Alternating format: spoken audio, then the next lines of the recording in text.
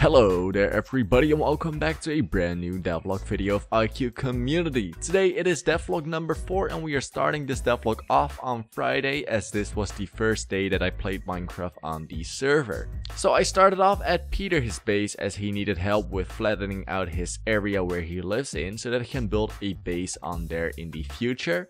I helped him out mainly because I was short on dirt, which I need for terraforming the entire Mesa biome, so I spent a great chunk of time with removing all the dirt and stone in his area. In the end, I've ended up with a very satisfying time-lapse, and I think it looks incredible because of the fact that I've actually sped it up about 15 times, which is absolutely insane.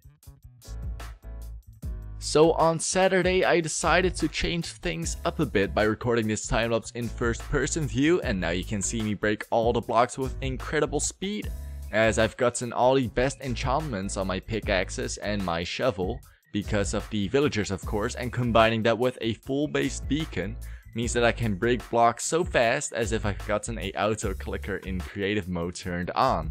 So some of you may have noticed that these time lapses aren't moving around anymore with smooth camera actions and such, and that is because we have upgraded the server to a new version 1.15.2. And in 1.15.2 we do not have Optifine or the replay mod yet that I used in the previous version 1.14.4. And at the moment these mods haven't been updated yet to the current version, so we'll have to do with other forms of time lapses such as third person time lapses or the first person time lapse such as this one. And by the time of creating this devlog, the 1.16 update is already around the corner, so in a couple of weeks we will reset the nether, and then I will play in the new nether biome and we will do lots and lots of cool stuff then. But before we get there with these devlogs, we still have got a few weeks to catch up, so I will try to upload more devlog videos in the future so we can get closer to the current time.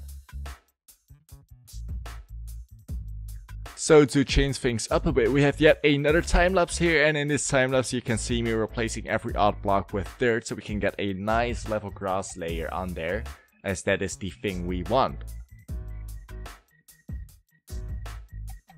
After doing all that mining at Pieter his base, I have gotten myself a ton of dirt and different types of stone blocks, so I've now probably gotten enough dirt to finish this small part of the Mesa biome. So the thing I am doing with this dirt here is of course replacing the red sand with dirt to make the Mesa biome look more lush and nice.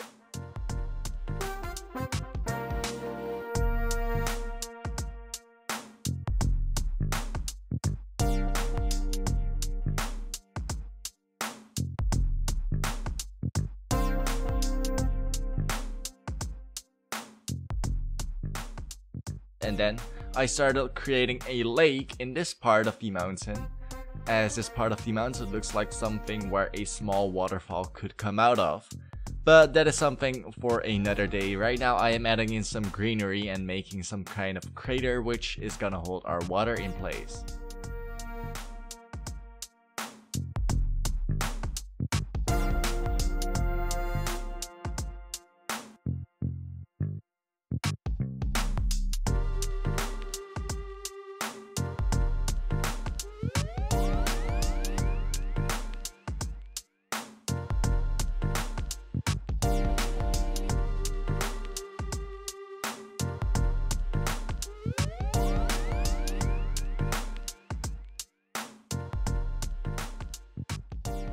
Moving over to the other side of the mountain, and I replaced the red sand here with dirt also.